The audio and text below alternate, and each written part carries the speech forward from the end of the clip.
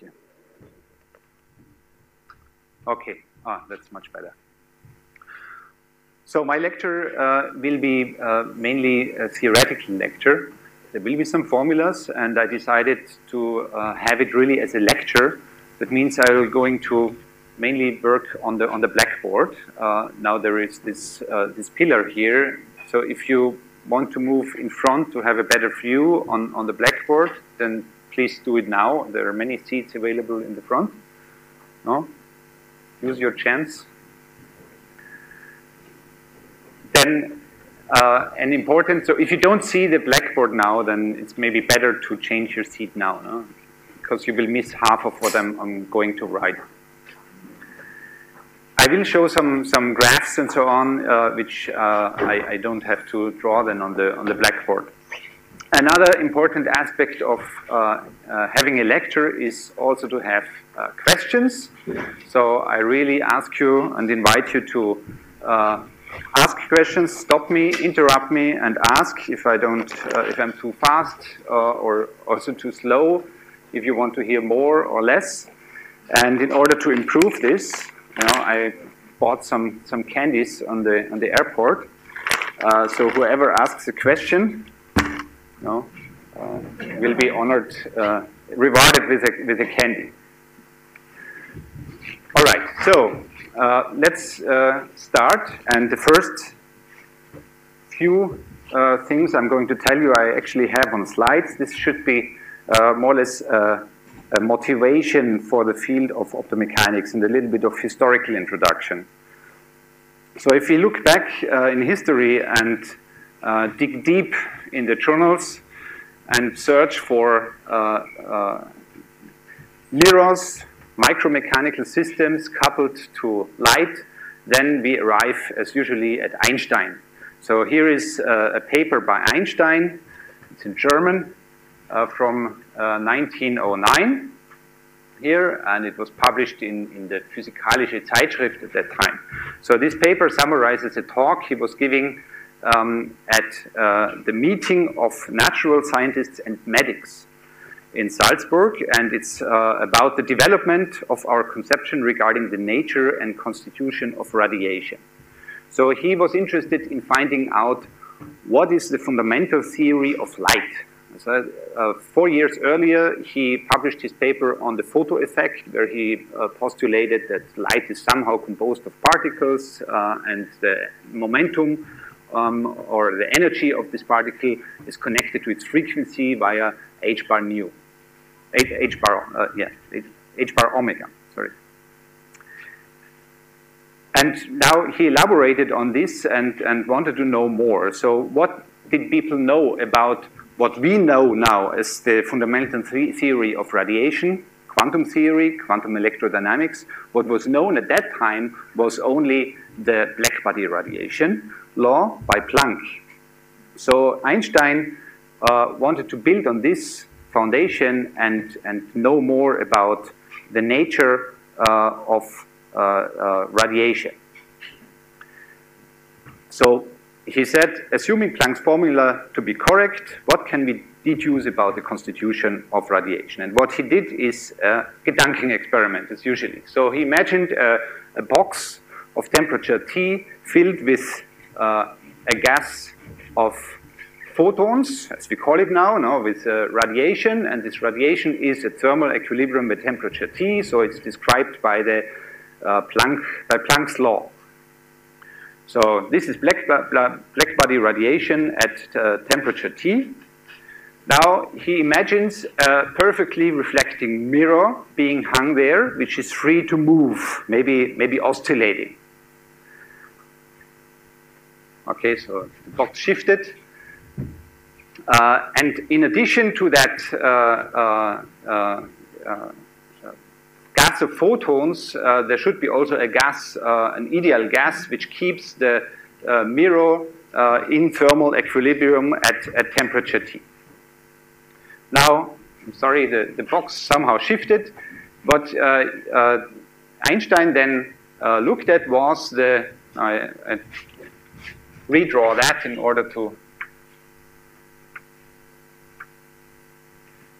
have the arrows right. What he looked at was the reflection of photons of that mirror.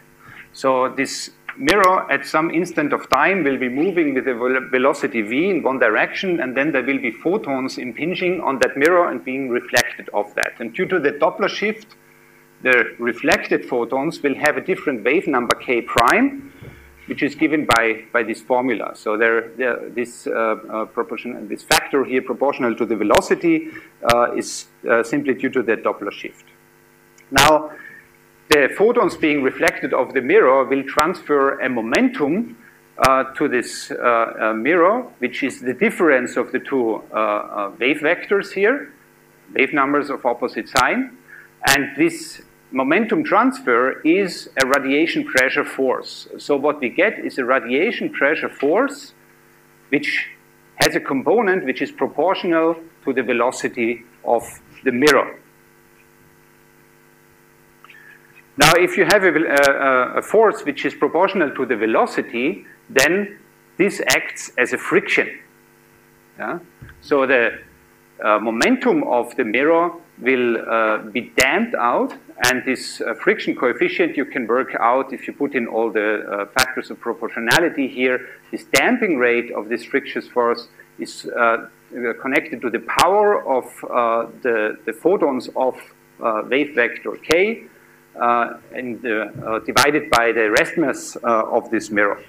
So what Einstein found here is the Doppler cooling of the mirror via radiation pressure.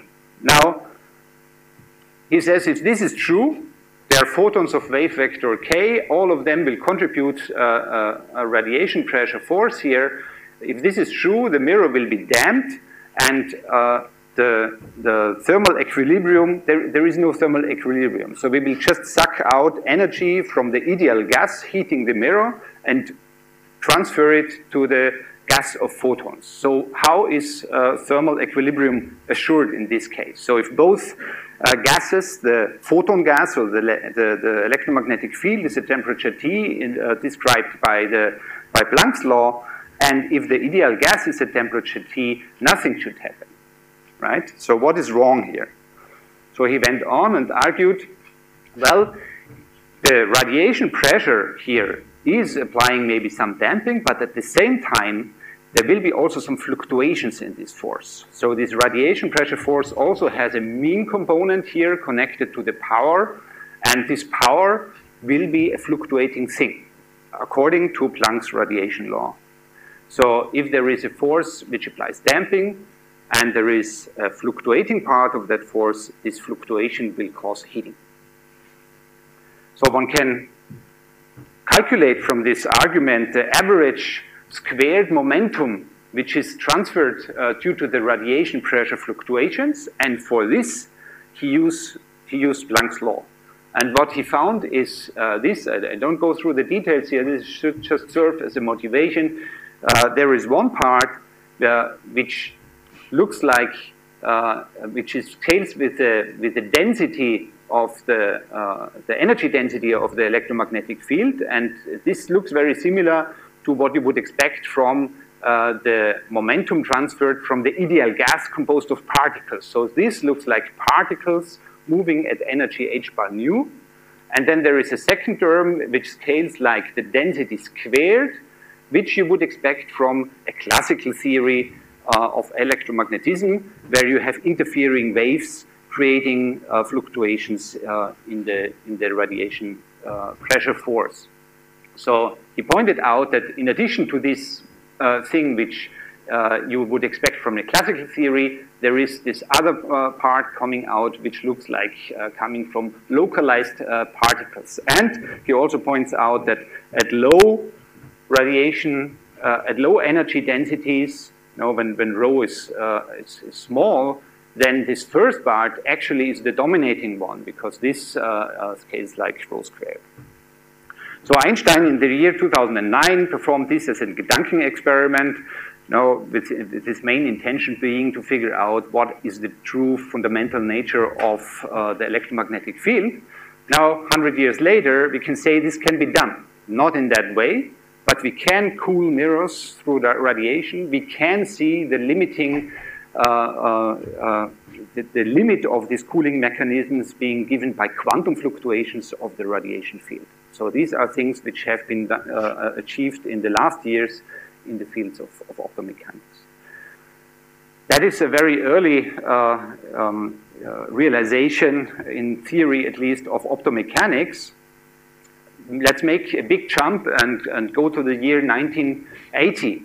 I flash here another paper by Carlton Caves on the radiation pressure fluctuations in interferometers, and I show you this paper here also because it has a very nice abstract. So if you ever write a paper, this is how you should phrase an abstract. No, he says, the interferometers now being developed to detect gravitational waves work by measuring small changes in the positions of free masses. There has been a controversy where so the first sentence puts the context, the second sentence puts the problem. There has been a controversy whether quantum mechanical radiation pressure fluctuations disturb this measurement. And the third sentence gives the solution. This letter resolves the controversy. They do. Okay, so what he was looking at is a gravitational wave detector. That's a big Michelson interferometer. Light is sent along two orthogonal arms. And the main aim is to measure the difference of the length of those arms to a mind-blowing precision. Precise enough that if it happens that a gravitational wave runs through this detector, the space-time distortion changes the length to a degree which is measurable in this interferometer. Okay, that's the idea of a gravitational wave detector. Now, why do radiation pressure fluctuations come in here? You all know that in an interferometer, the precision of the measurement of the relative length of these two arms here, the precision grows with the power you inject into this interferometer. What you measure is a phase change. If the two arms are slightly unbalanced, you will see a phase change. The two beams get a relative phase change, and you will see light coming out in this detector. Now, the phase of the electromagnetic field you're measuring here has a certain quantum uncertainty, and the phase change scales with the power you inject. So in principle, you can just put in more and more and more power, increase your signal relative to your measurement uncertainty, which is given by ultimately the quantum fluctuations in the phase of the field here. Yeah? So that sounds like a free lunch. We just have to use a lot of power in order to increase the measurement sensitivity relative to our measurement strength, to our measurement noise. Now, there is a catch, and this is pointed out by Carlton Caves, and actually this paper maybe marks the end of a longer controversy, which, as he pointed out, you can read in the literature. So this question whether there are quantum fluctuations disturbing this logic goes back to, started with Braginski, and then many people like Bill Unruh and so on contributed to that. Now Carlton Caves here gives, I think, a decisive answer to it. So what is the catch? The catch is if you increase the power of this laser driving the interferometer, at some point what happens is that the radiation pressure acting on those mirrors, very much in the spirit of what Einstein argued, the radiation pressure fluctuations grow with power. The more power you use, the higher will be the radiation pressure fluctuations. So you will actually change this length you're trying to measure by your measurement apparatus. It's the measurement back action, which at some point limits your measurement sensitivity. So what happens is, if you increase power, you first increase your sensitivity, but then there will be an optimal spot after which the measurement back action will spoil the sensitivity again. And this is what is called the standard quantum limit in gravitational wave detectors. And it is a realization of Heisenberg's microscope. You know this Gedanken experiment of Heisenberg. Now he imagines an electron which is measured under in a microscope, you shine light on the electron, you collect the scattered light, and you try to localize this electron in space. You want to see it in the microscope. So the spatial resolution of your microscope is, of course, connected to the wavelength you're using, but it is also proportional or inverse proportional to the angle of the collection angle of your microscope. So the larger your collection angle is, the better is your resolution. But there is also a catch. The photons which are scattered off the electron will impart a momentum to the electron, and this momentum transfer will have, that's the Compton recoil simply, the momentum transfer will have an uncertainty which scales also to the opening angle. The wider is your opening angle, your collection angle, the less you know about the momentum transfer onto this electron. And you see there is a trade-off here, and you will never go below Heisenberg's uncertainty. So the measurement back action limits the sensitivity of this microscope, and this is exactly the same thing as the standard quantum limit in the gravitational wave detector. By the way, the standard quantum limit in the gravitational wave detector has not been achieved. The standard quantum limit has not been achieved in any experiment, also not in any other realization of optomechanics. What has been achieved in experiment is to see the measurement back action on top of a thermal background. Reaching the standard quantum limit means reaching a sensitivity where the measurement back action and the measurement noise, the shot noise of light, contribute on equal parts, and this is so far still elusive. I think this is one of the big goals in the field to see this. And gravitational wave detectors are designed to actually reach ultimately this sensitivity, but they are not there yet. Now, that's a second highlight of optomechanics I want to point out here in this little historical review. And then as a third one, I would like to flash this paper by Roger Penrose and Dick Baumeister, published in the year 2003, so almost 15 years ago now.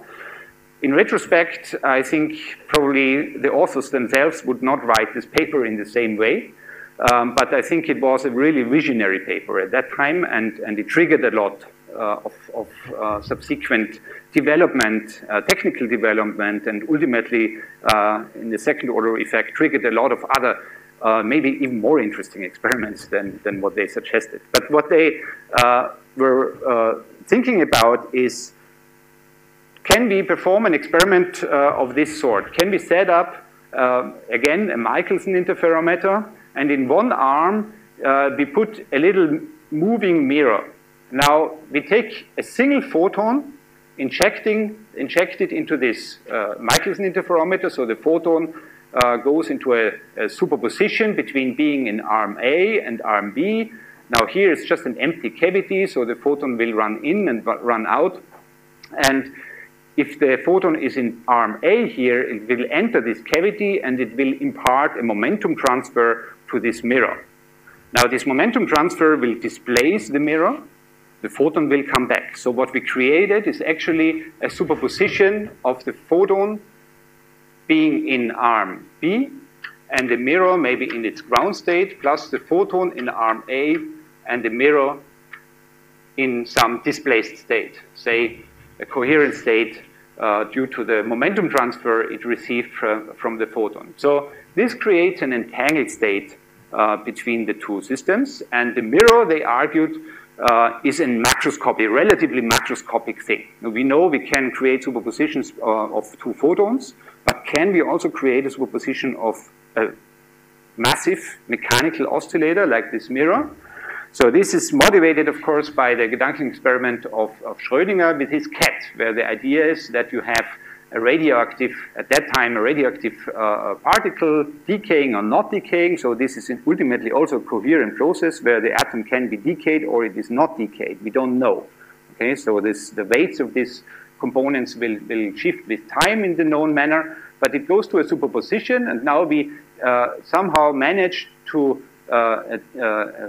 create a mechanism which kills a cat if the atom decays or not. So we would go to the superposition of the atom decayed, or the atom still not decayed, so no decay, and the cat alive, plus the atom decayed, and the cat dead. So the idea was, can we create a Schrödinger cat with this mechanical oscillator? And they went through the numbers and worked out the conditions for this to work, and made some bold claims that this is going to work. And Dirk Baumeister is sort of still pursuing this idea. Again, I think it wouldn't be written in the same way now, 15 years later, but the main ideas of using light to create this sort of entanglement between light and atoms, this works. Not in this way, but we will see in different ways you can actually do this. You can create these sort of superpositions, even with macroscopic objects. So this is the last historical flash I would like to show you to motivate this field of optomechanics. And after these lectures you will hear, you will be able to understand all of these three aspects I mentioned: the cooling, plus its quantum limitations, the standard quantum limit of measurement and what it means regarding quantum effects in optomechanics, and ultimately also something like optomechanical entangling state between mechanical oscillators and light. So that's a bit the outline of the lecture. And with that, I would like to start, as promised. Wow, it's really bad, no? The lecture on the blackboard.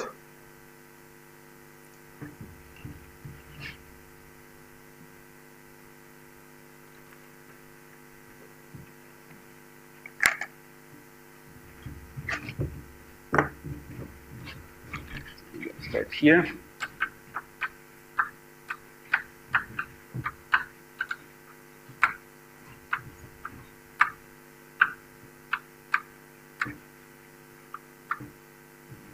So this is supposed to be an introduction to optomechanics. Please, if you cannot read it, too small?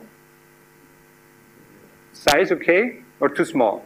It's not small, but I can't read it. You cannot read it? Oh, wow.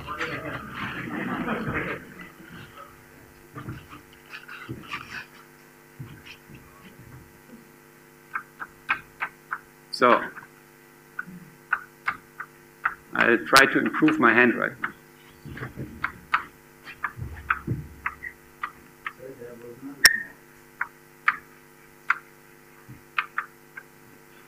Better? Well, you also hear my words, okay? So this is an introduction to optomechanics. The problem is not its size. Now, the problem is not its size. But what is the problem? It's my handwriting. It's better than before, no? Okay, so we should meet halfway somehow. So the first part is on mechanical oscillators. And what we will mostly be dealing with in this course is the deformation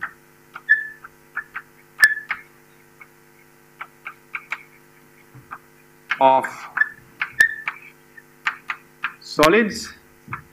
So imagine you have some piece of solid and the mechanical oscillations will deform this solid in some way.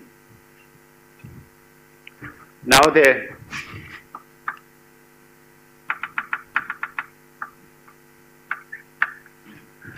these deformations will be described by a displacement field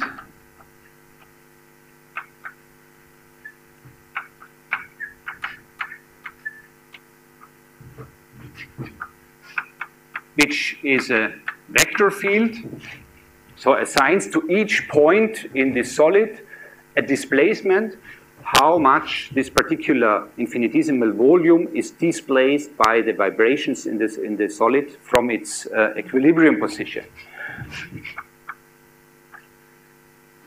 There will be lectures on nanomechanics, and I guess you will hear much more about that, but what I can promise you is that it is possible to decompose this displacement field here into a sum over normal modes.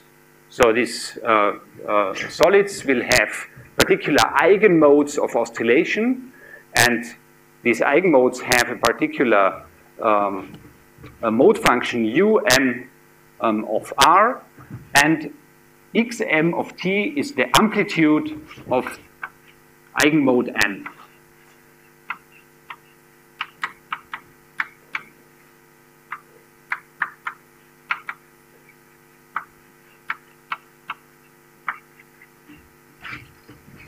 So the time dependence goes into the amplitude, the spatial dependence is in the eigenmode of R.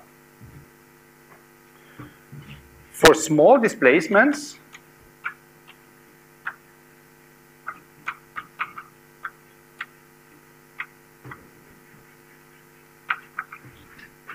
these amplitudes here will just fulfill the equations of a harmonic oscillator.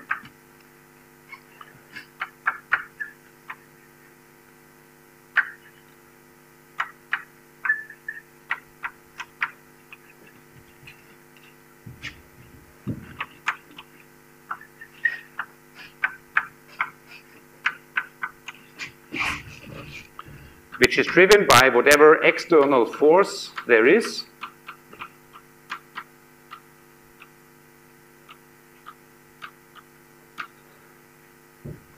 And what goes into this equation of motion is also a parameter which is called the effective mass of the eigenmode um. So omega m is the resonance frequency, obviously.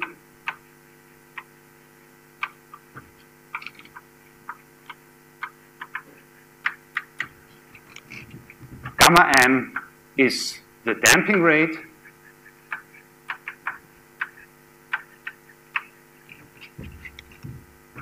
And m effective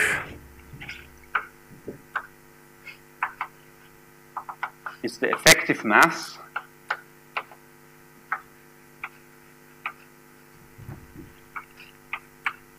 of eigenmode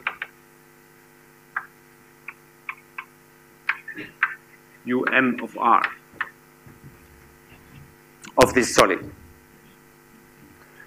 And F external are whatever external forces there are acting on this object.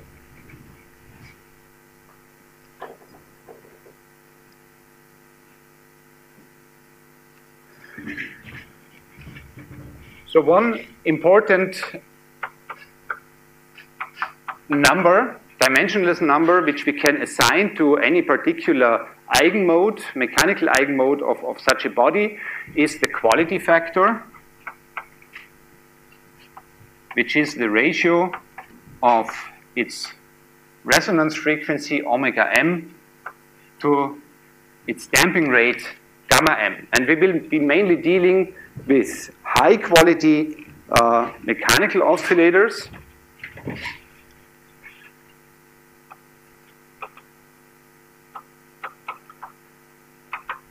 So a high quality means we are in the underdamped regime of these modes. So we can see many oscillations of this mechanical oscillator within the damping, the decay time, the ring down time of this eigenmode. So if we are in the high Q limit, maybe 10 to the 8 or so can be achieved. So we make 10 to the 8 oscillations before an amplitude dies out of these mechanical oscillators, you might say, well, this is such a good oscillator, let's forget about the damping here. But actually, this is, of course, not allowed, especially when we are interested in thinking about quantum mechanical effects performed with these sort of oscillators. Along with the damping which we have here, by the fluctuation dissipation theorem, there has to be also some fluctuation in the force which is acting on this mechanical oscillator. Ultimately, from a microscopic point of view, you can think of this damping as an effect of this eigenmode being not a true eigenmode of this system, but this eigenmode is a pretty good resonance, but it is still coupled to some environment. Maybe this body is, supported to some frame, and this frame also has eigenmodes and phonons, and they, talk to this body via this support. So these eigenmodes are damped exactly due to this coupling to the environment. And then through the same coupling, we will also have some random force acting on these mechanical oscillators. And in particular, in this external force,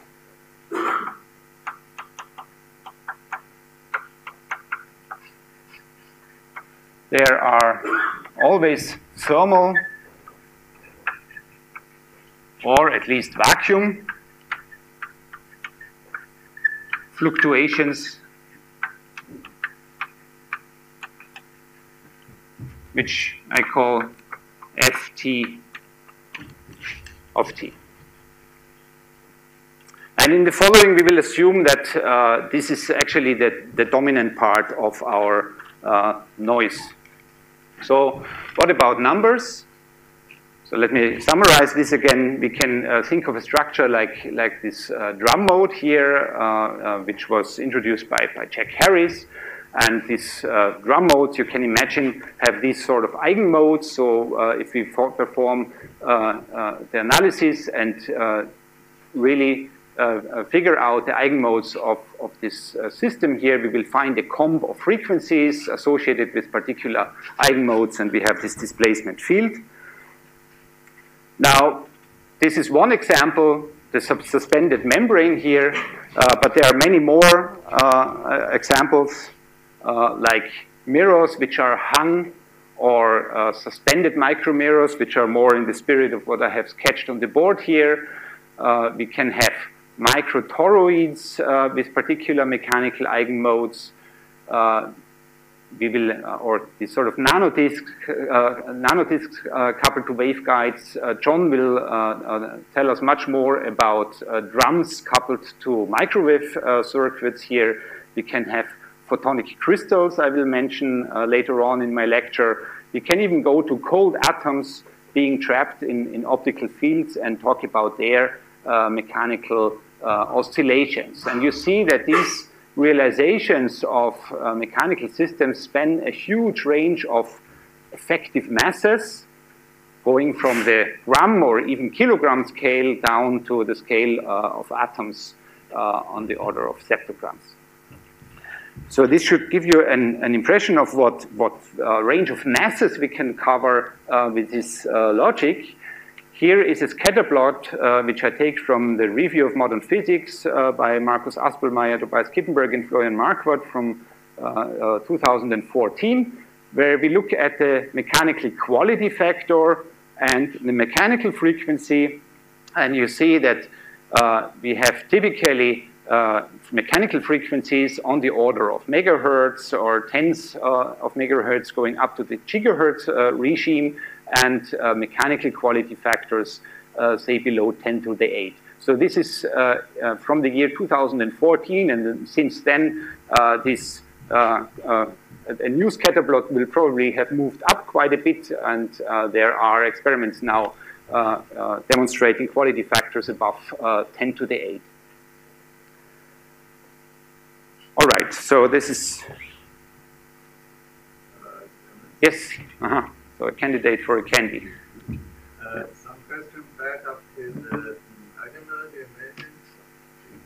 you say this eigenmode has lost because it's not a true eigenmode of the system.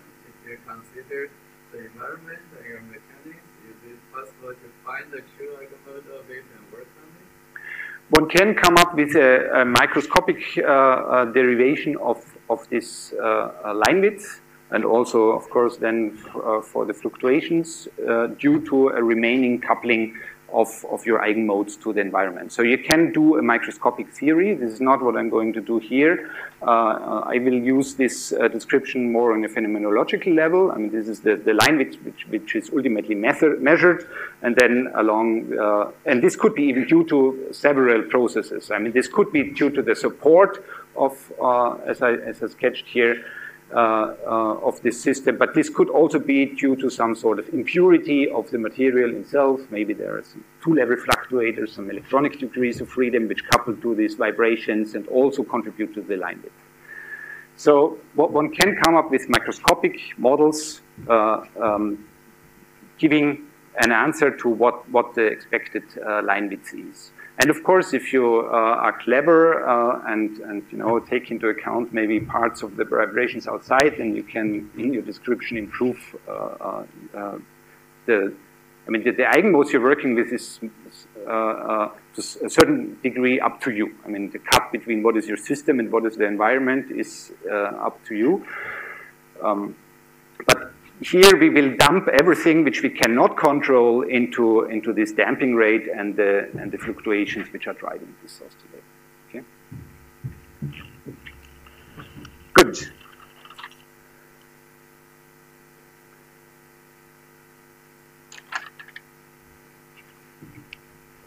All right. Now the next step. This is still valid also on a classical level here, and now we will quickly move to the quantum description of the same system.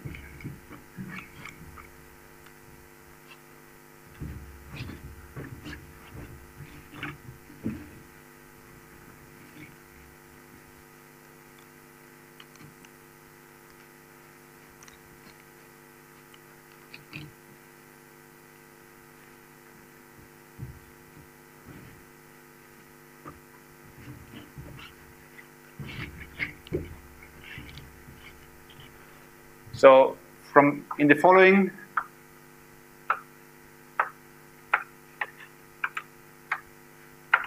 we restrict to one resonance. So there will be many. There will be a comb of them in general. For some structures, there will be actually only one. That really depends on the realization. In our toy model we are going to develop here, we are mainly now focusing on one particular mechanical mode. And then you can look at the index M I was using as just indicating this is the mechanical part of what I'm going to talk about. In a quantum treatment,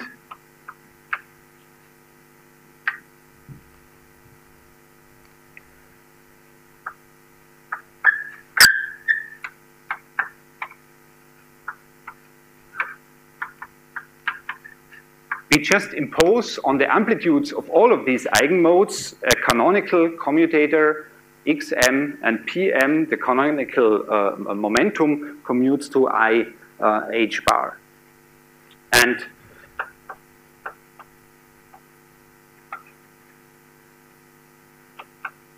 there is an intrinsic length scale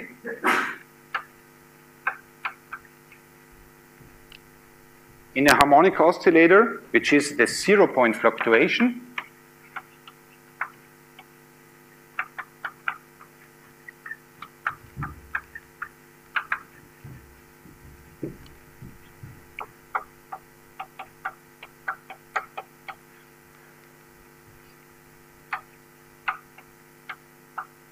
It's h bar over 2 m effective omega m, as you know from your basic course in quantum mechanics. So this is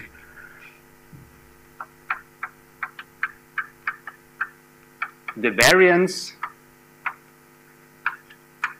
of your position coordinate in the quantum mechanical ground state. And with this length scale, we can introduce dimensionless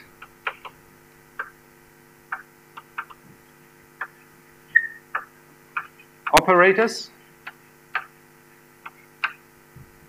And these I denote by small. So this should be a capital letter here, and in the I will quickly now switch to these lowercase letters and only use them essentially in the following. So there is no danger of confusion, but on this particular line.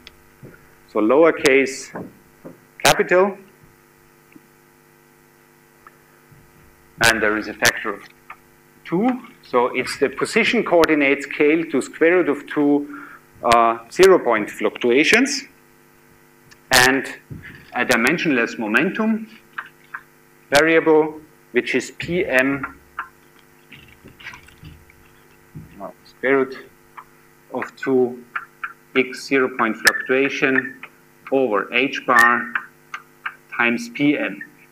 So the momentum is, of course, scaled to the characteristic momentum length scale here, which is connected to the 0-point fluctuation via h bar. And these dimensionless operators fulfill that they commute to I instead of I h bar. So we go to dimensionless coordinates, which is always convenient, and we can introduce creation and annihilation operators.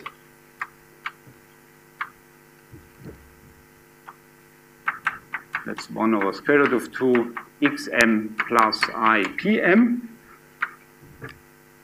And we dagger the joint.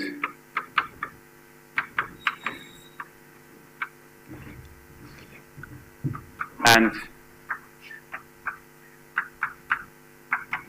as creation and annihilation operators of a harmonic oscillator, the canonical commutator implies that they commute to 1, as you all know. And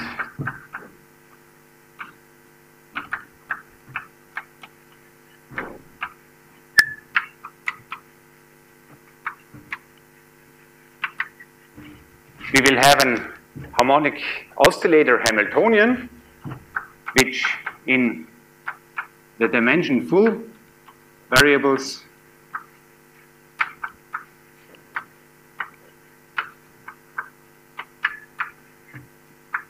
is the kinetic energy and the potential energy of the harmonic oscillator.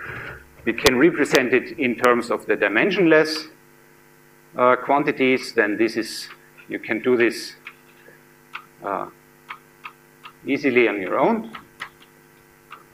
This is just h bar omega m half xm squared plus pm squared, and we can convert this also in the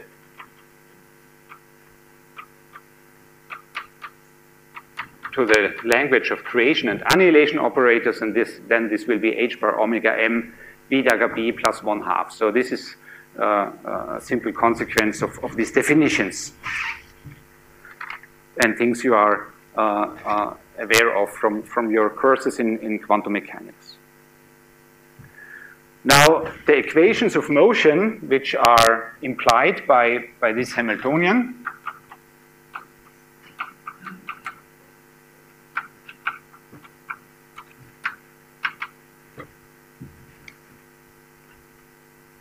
so maybe I'm going to write this here.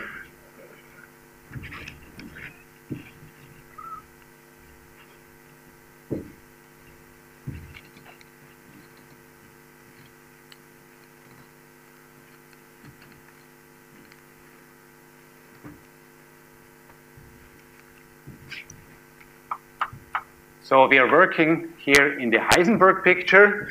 So we track the time dependence of quantities like position and momentum would be I over h bar, and then the commutator of h with the position. Now we can, for example, take this form of our Hamiltonian.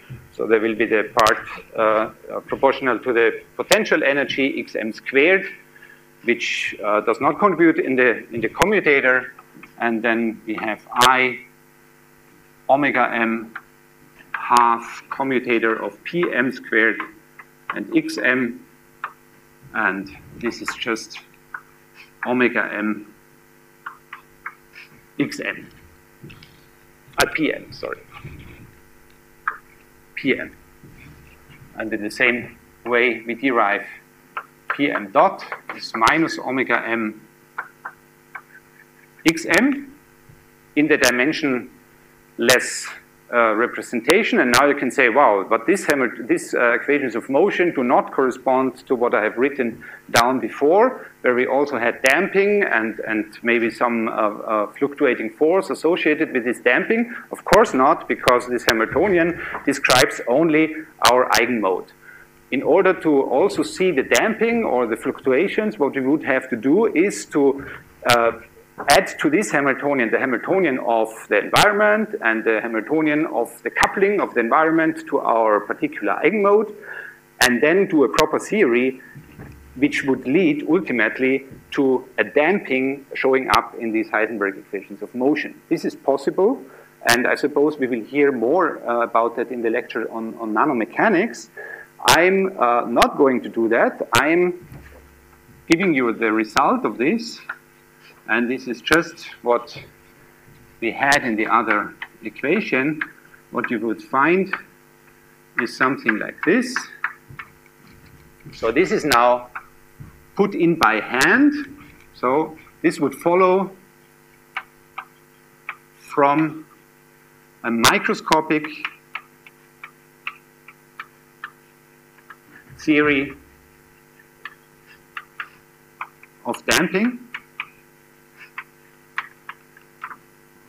And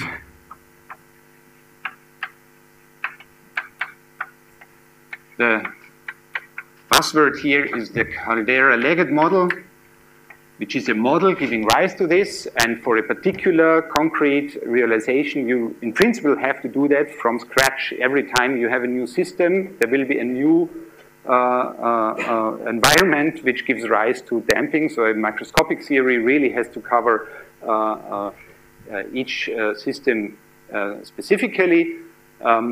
Still, there are certain standard models which are applicable in a huge range of physical scenarios, and the Caldera-Leggett model is one of them.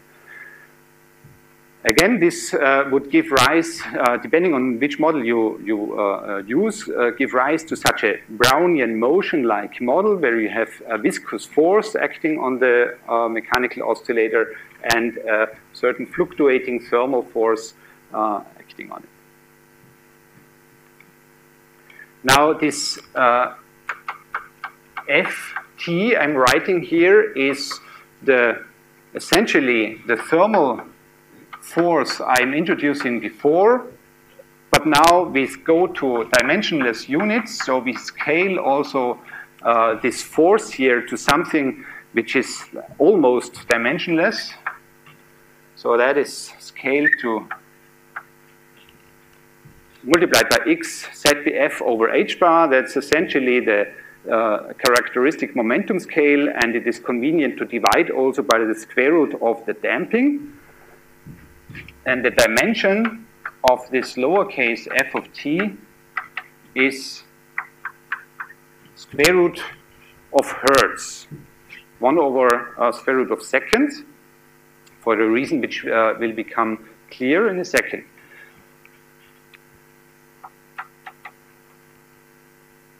So now we want to say a little bit about the properties of this fluctuating force here.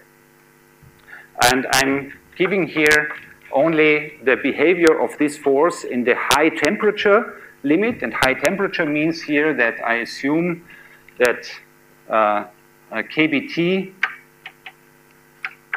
the thermal energy, is larger then the quantum of the harmonic oscillator, h bar omega m. So this is what I mean by high temperature here. And also the high Q limit, so the high mechanical quality factor limit. For these two limits, it is justified to use a zero mean white noise model for these forces, at least to a zeroth approximation of the damping. So I'm spending a little bit of time here to properly, or sufficiently at least, introduce the description of open quantum systems, which is maybe something you have heard, and maybe there are many of you who did not hear about that. So I think it's important for this meeting. This is why I'm spending this time. And this zero mean white noise model for the fluctuating forces assumes that, well, this is of course zero mean, that's not a particularly surprising thing. And then there is a particular correlator in time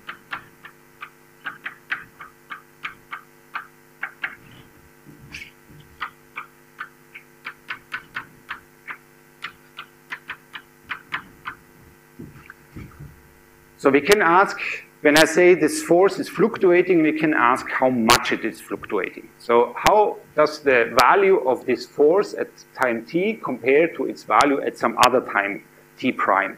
Yeah?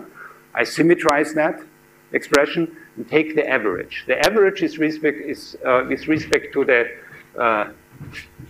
path, or with respect to the state of the environment. Now this thing is fluctuating in time, and if this is a stationary process, we expect that this depends only on the difference of these two times. And in the white noise limit, these forces fluctuate so strongly that actually they are proportional to a Dirac delta. Yeah? So they have something to do with each other only at the same time, and if they are separated by an epsilon, they are already uncorrelated. Yeah? The values of this f are strongly correlated only at equal times tt prime, and there they take on a value which is 2n bar plus 1, where in the high temperature limit we can simply set kBt over h bar omega m.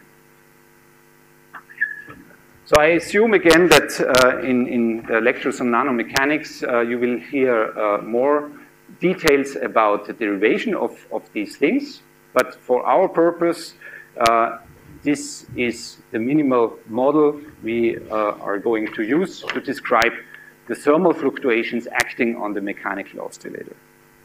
And by assumption, this is much larger than 1 in the high temperature. So the n bar is the average phonon number in thermal equilibrium.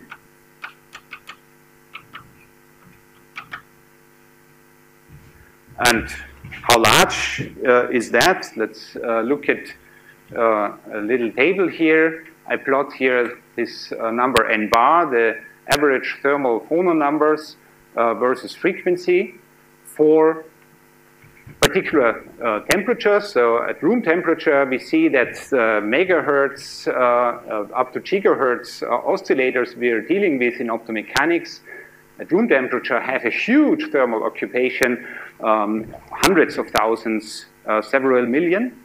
If we would like to go to the ground state by just cooling the environment, let's say here to 100 Kelvin, or we can maybe also go a little bit lower to 20 millikelvin or so, we really have to go to high frequency oscillators in the gigahertz, so tens of gigahertz range to go below 1, which would be the ground state. So John is, I'm sure, going to show us some examples of where you can actually do that. So high frequency systems at low temperatures, which are in the ground state just by passive cooling. But for typical optomechanical experiments working with light, we are dealing with huge thermal occupation numbers in thermal equilibrium.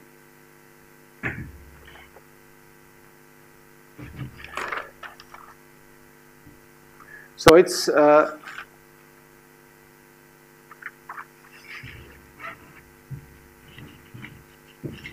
also interesting and useful to take these equations of motion and rewrite them in terms of the creation and annihilation operators.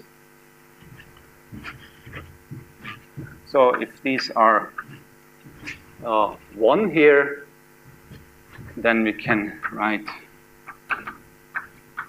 1 is equivalent. So the figures I will upload on the web page, so you will be able to get them from there. So B dot would be 1 over square root of 2 x m dot plus I p m dot.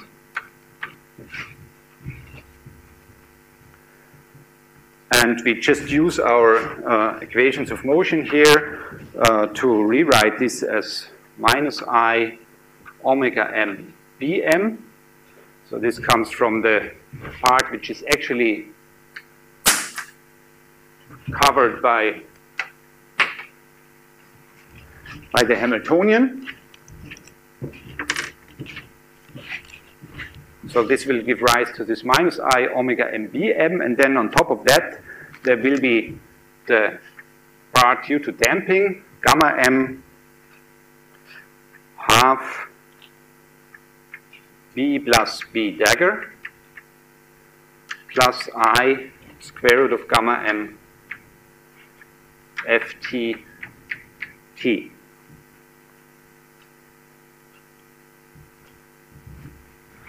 And now, there is yet another model for describing this damping. This is the Brownian motion model, where we have the viscous force which takes out, which is proportional to the velocity, and we have a force acting on the momentum, as you would expect from a mechanical oscillator. But sometimes it's more convenient to use these equations here, and then for the high frequency oscillators, so for high quality factors, it is justified to drop the B dagger here in a rotating wave approximation, which you are maybe familiar with from courses in electrodynamics.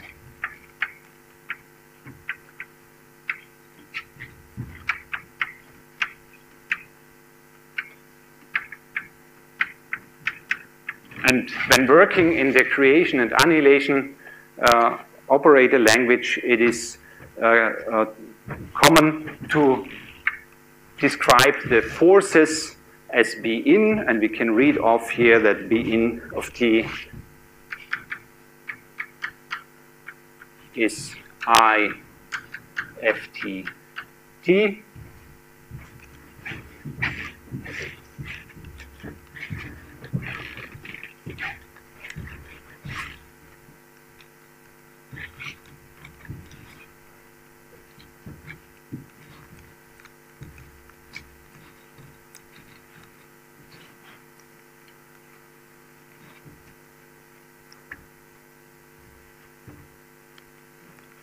And in terms of these,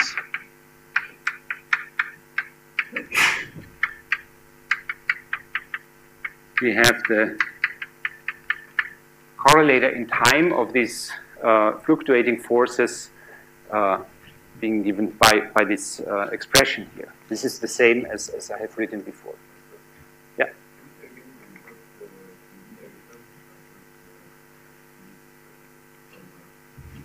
So if you imagine that we take out the fast oscillation here at frequency omega m, yeah.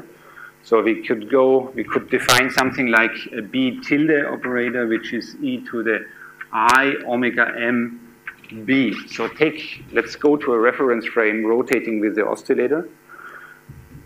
Then this guy here would, in this language of the tilde operators, oscillate at twice the oscillation frequency omega m. Now this would be a slowly varying operator, and this would be, so we can write this once. No? We introduce this P tilde and rewrite the whole equation for the tilde operators. And then here we would have a 2I omega m t. And this is a fast oscillating thing, oscillating much faster than, oscillating very fast on a scale of gamma m. Yeah? And then we can drop it. This is true for high quality oscillators, where omega m is much, much larger than gamma m. Okay? Then essentially we can symmetrize the damping. So if you take this equation here for B and reconvert it to position and momentum, what you would see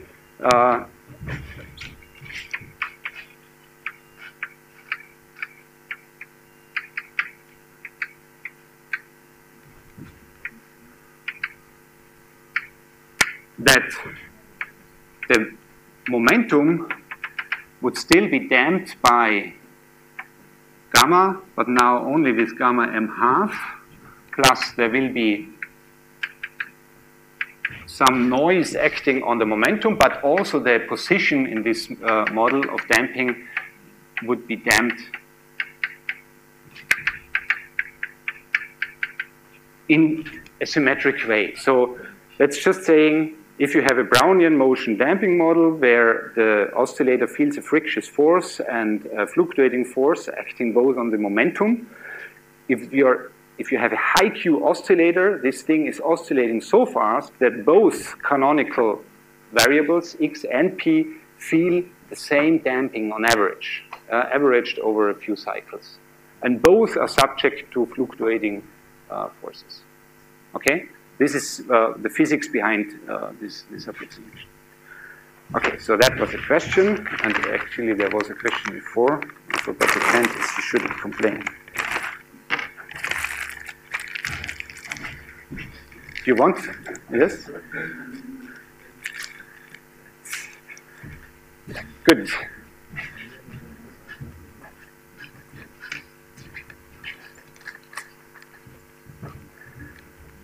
So I claimed always that this n bar here is the occupation in thermal equilibrium. As an example here, we can check that briefly. So let's solve this equation here. The solution to the equation of motion which we have here is e to the minus I omega m plus gamma m half t b of 0 plus square root of gamma m integral 0 to t prime e to the I omega m plus gamma m half t prime b in of t prime.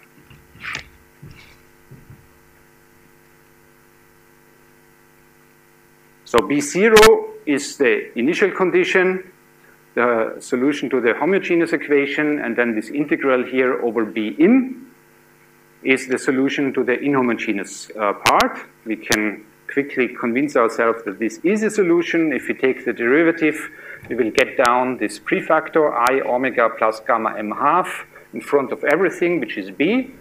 That reproduces the first two parts, the homogeneous solution, or we can save the index B here. And then the inner derivative here in the brackets evaluates the integrand at time t. Then the exponentials here cancel, and we get square root of gamma m times b in as the inhomogeneity. So this is indeed the solution to the equation of motion here.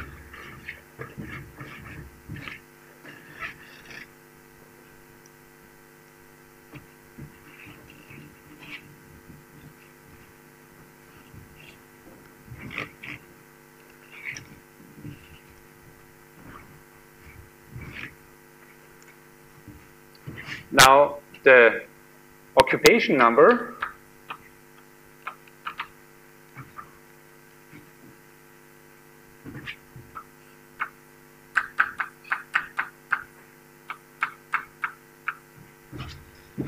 would be calculated from this quantity, B dagger B, average, and this average is now with respect to the environment and the initial state of the system.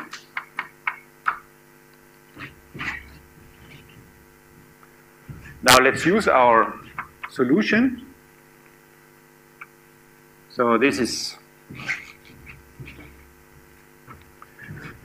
minus omega m plus gamma m half t times I omega m plus gamma m half t. So we get this prefactor here once conjugated because we have an B dagger. And then there will be B, the average of B dagger of 0, B of 0. So that is the average with respect to the initial state.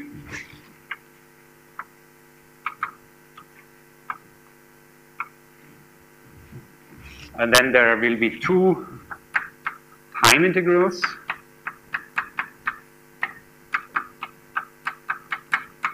Similar prefactors in here, minus I omega m plus gamma m half t prime e to the I omega m plus gamma m half t2 prime, and then the average of B dagger in T prime B in of T2 prime. So that is the average with respect to the environment, plus something which I don't even bother to write down, which, for example, depends on the correlator between the initial state and the bath, the fluctuating forces, and this is 0. No correlations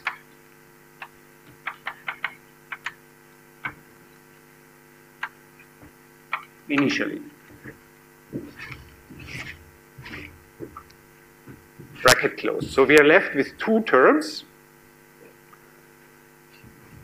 Now for the correlator of the fluctuating force, we can use what I have written before. This is n bar plus 1/2 delta t minus t prime. So that allows us to take the integrals. So from here, we also see that these frequencies drop out, and we get minus gamma m t. And this is the initial occupation number, average of occupation number n naught. This is B dagger 0, B0. And then we can take one time integral using this delta function. I'm sorry, there is a factor factor gamma m missing from the square root of gamma m squared. So this is gamma m n bar plus 1/2, and what remains is an integral over time dt e to the gamma m t. So for equal arguments with the time here, the frequencies also drop out because they have different signs and the gammas add up. And now what is left is to evaluate these integrals. And what we find is that the occupation number at time t is e to the minus gamma m t initial occupation number plus, take the integral e to the minus gamma m t n bar, I'm sorry, this should be, this is n bar. Yeah, this is actually true for b dagger here. The 1/2 and then b dagger b. I'll check it later. Let me write this out first. So this is n bar, which survives here. So what we see is that the occupation number at time t will be damped out. So the initial occupation number will be damped out, and it will be replaced in the long time limit with n bar, the average occupation number, as I promised. Yes, it should be n plus 1, yes. So, thanks. Yes, and there will be this commutator between the noises bt, b dagger in t prime, delta t minus t prime, which assures or which implies then that b dagger b is delta correlated with n bar. Okay, thanks. Want a candy? Okay. Good.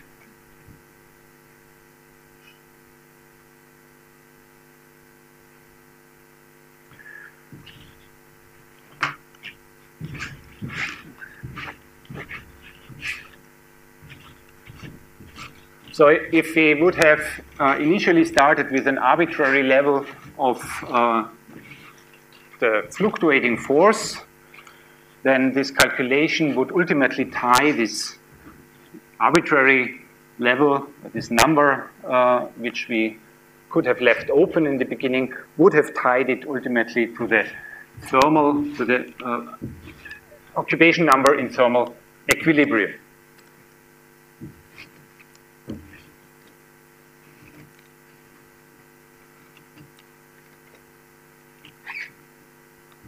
So far, I was talking about mechanical oscillators,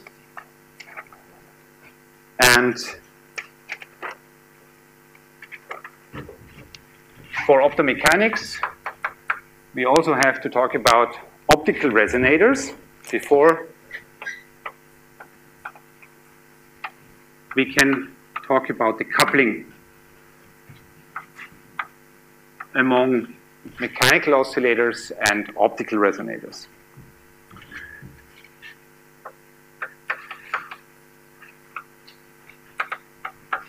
A toy model for an optical resonator is a Fabry-Perot resonator.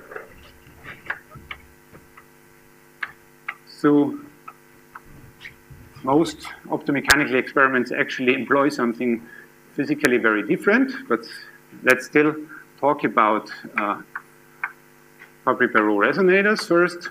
So we have two etalons separated by length L. I think I even have a figure here. And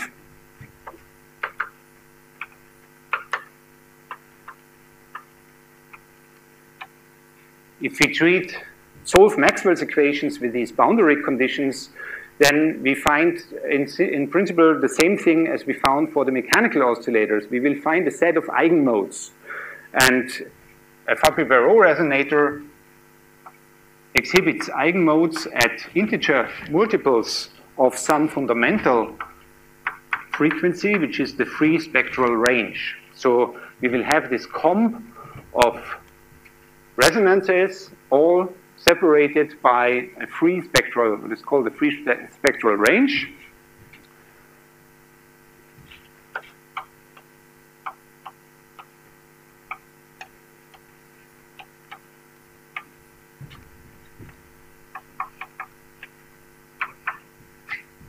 And this is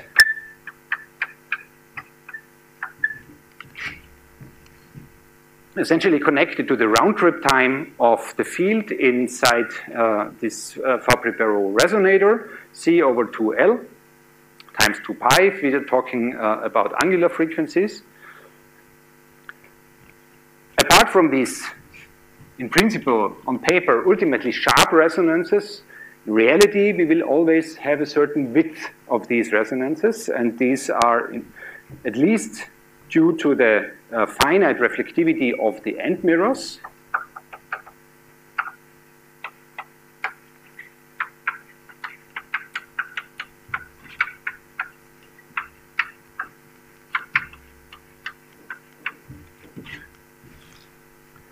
Which gives rise to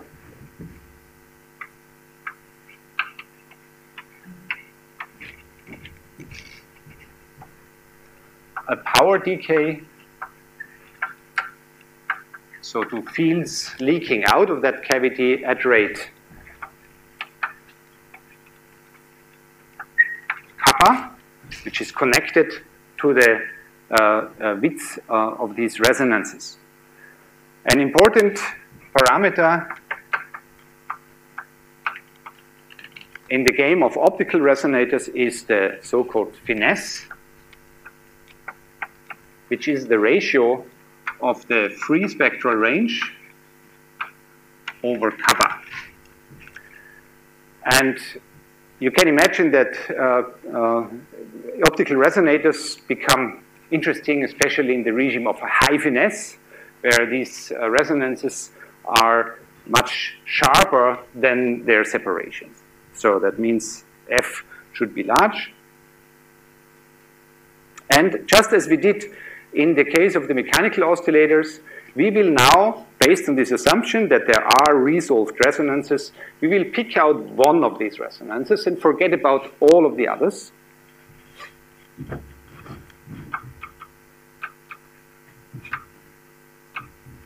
So we will focus on one resonance at frequency, let's call this here omega c, where the c reminds us that this is a frequency of a cavity. So now we are interested in deriving a quantum description of this cavity mode.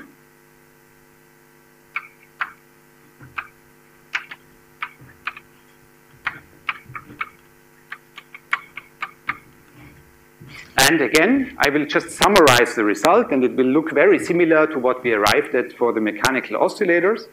So we will describe this particular cavity mode in quantum electrodynamics by an harmonic oscillator, described by creation and annihilation operators commuting to 1.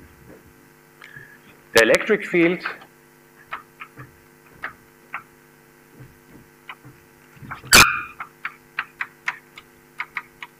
would be given by some mode function for this particular cavity resonance we're looking at, times, let's for convenience put here a factor of 1 over square root of 2, A plus A dagger. So this would be the observable corresponding to the electric field connected to the creation and annihilation operators of our cavity mode.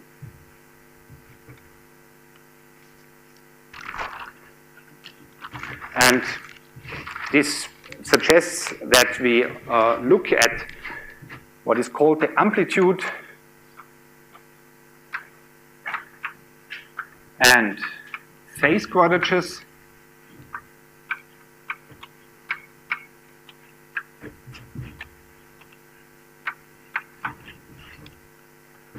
of the cavity mode.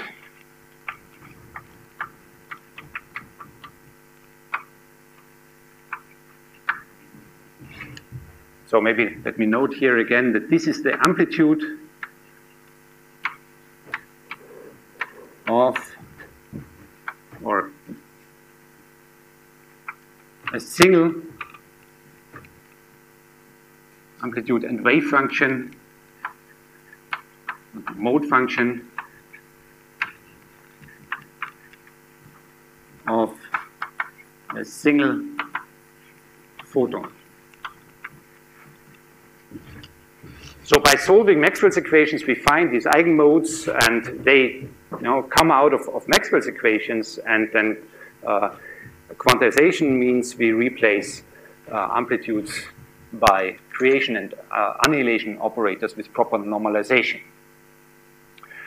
So due to the fact that the electric field would be given by A plus A dagger, essentially,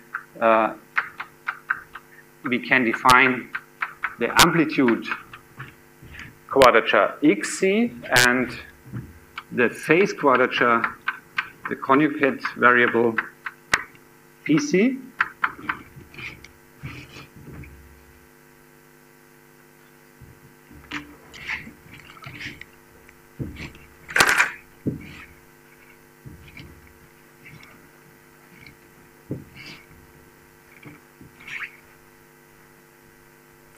And these are canonical variables as we had it for the mechanical oscillator.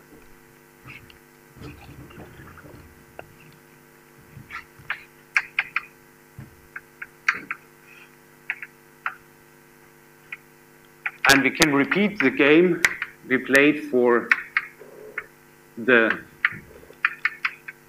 mechanical degree of freedom. So this particular cavity mode of frequency omega c would have this Hamiltonian here, which implies the equation of motion.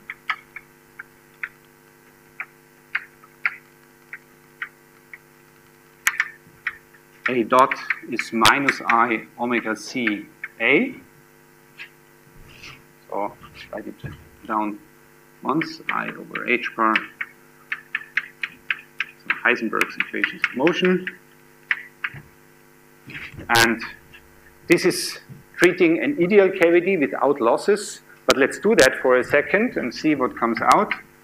So A of t would be e to the minus I omega c t A of 0.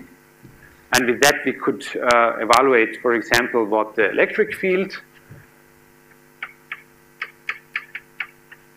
at time t would be. So that would be this mode function A of r inside the cavity. And then we have here A e to the minus I omega ct 1 over square root of 2 plus A dagger e to the I omega ct. And we can decompose this into xc cosine omega ct plus sine plus pc sine omega ct.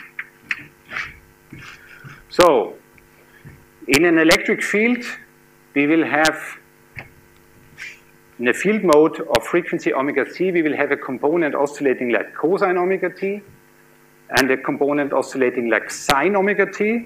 Just convert that, and you will see that you will have the so-called amplitude and phase quadrature appearing here. And this should explain the notions, the terminology of amplitude and phase quadrature here. So xc describes the component of the electric field oscillating in phase with cosine omega t. So that should be our reference. The amplitude, and PC describes the field oscillating pi half out of phase. That's the phase quadrature. Okay, so this is where this terminology comes from.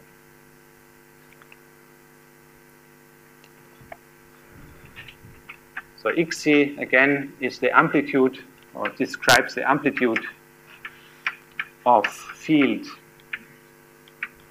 oscillating like the cosine, and PC describes the amplitude of the field oscillating like the pi half shifted field, the sine component. These fields are not independent, they are canonical conjugate variables. Okay, so they fulfill the canonical commutator, and the canonical commutator implies in particular Heisenberg's uncertainty. So this is why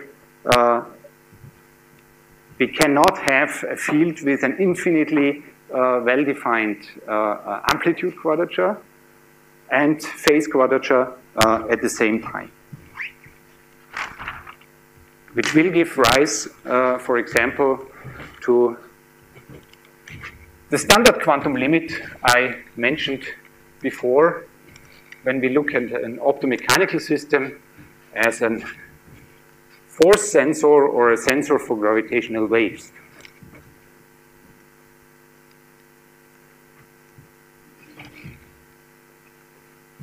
Good. So the last thing I want to write down is just the equation of motion, including noise. So we already argued that these cavity resonances will not be infinitely sharp. There will be coupling to the environment, in particular to the lossy mirrors of these two etalons. And there will be electromagnetic modes outside. Photons are able to leave the cavity and tunnel to the field modes outside. On the other hand, also, at least vacuum fluctuations from the outside will drive the cavity mode through these open mirrors. And this can be modeled, again, in principle on a microscopic level, very much in the spirit of the Caldera-Leggett model or the rotating wave approximation of that. And I just state the result.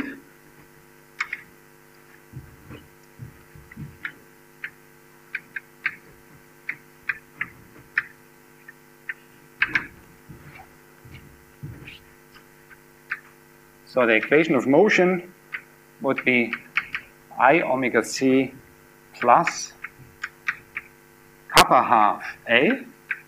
So there is an overall minus. That is the damping. The field amplitude, so A is always associated, an observable, it's not an observable, but it's an operator associated with the amplitude of the field, as I have explained, will decay at kappa half. Kappa is a power decay. And associated with that decay, there will be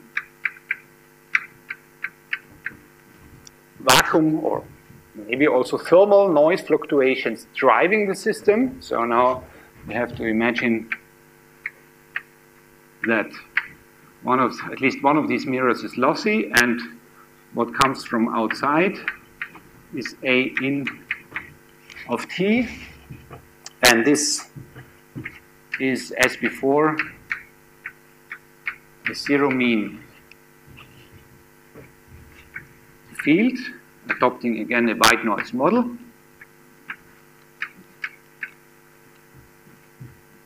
And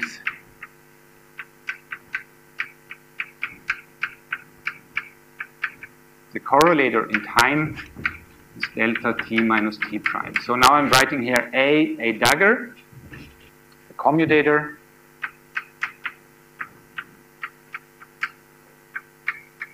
of these fields is also delta correlated. And this is now valid at temperature 0.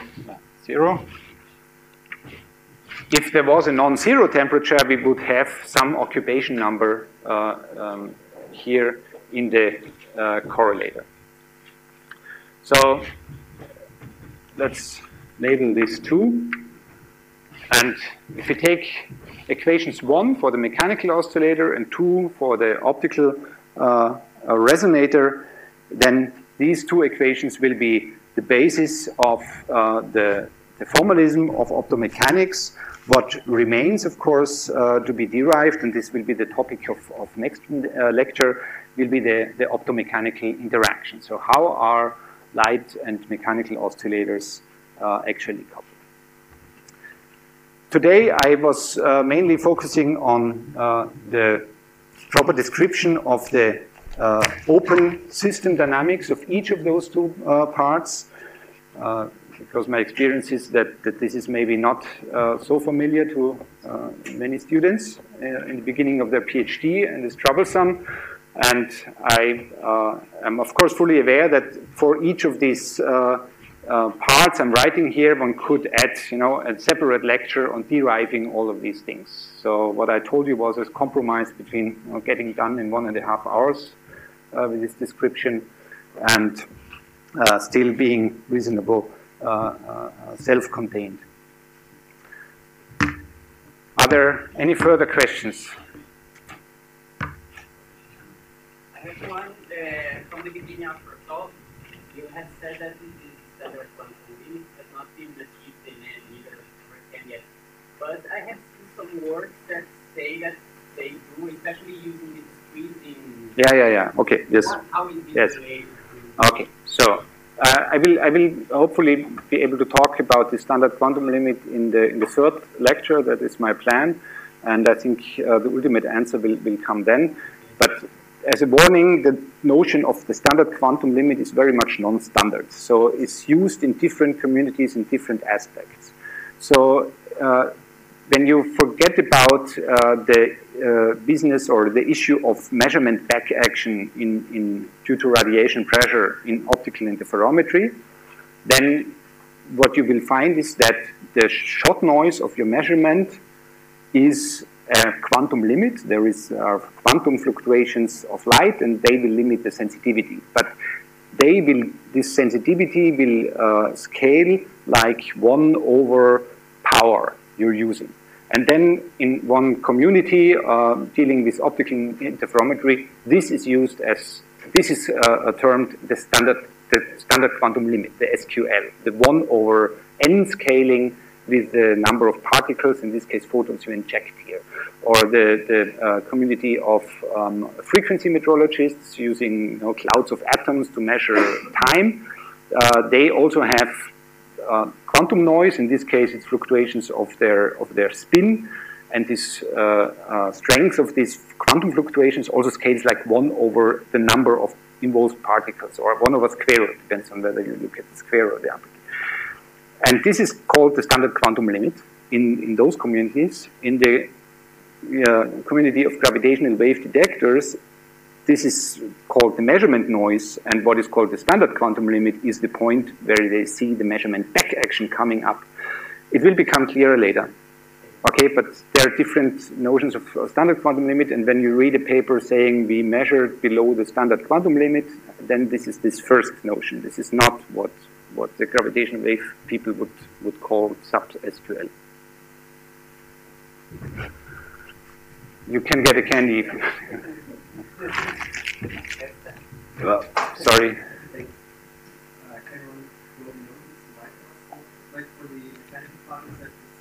Absolutely. Yeah.